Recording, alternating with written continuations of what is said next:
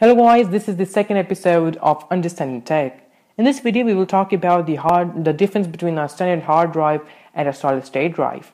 Let's start over from hard drive.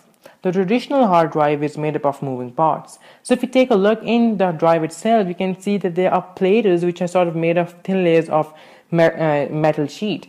Each sheet has got magnetic strips, and basically when actuator arms move, it reads and writes the data as well. Now the speed of the hard drive is measured in RPM and it stands for revolution per minute. Nowadays hard drives are available in 5200 RPM and also 7200 RPM. The higher the number, the faster the hard drive reads and writes the data.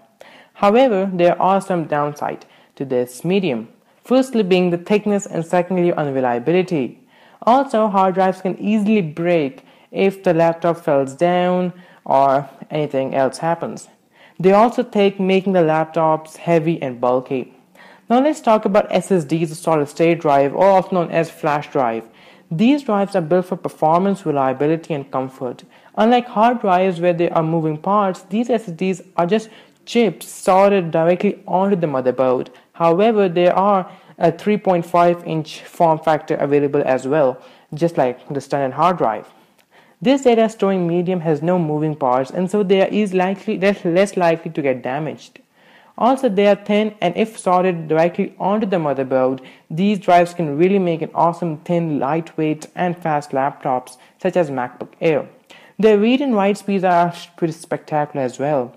Write speeds equal to 360 MBs and read speeds equal to 460 MBs.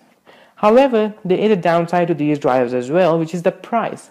A 256 GB flash drive costs around $250, while a 256 GB hard drive costs around $80 to $90.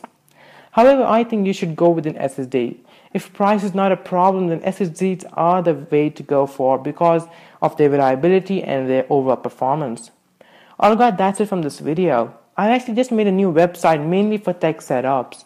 Be sure to check it out as well and also submit your desk or tech tours or setups. It will be highly appreciated.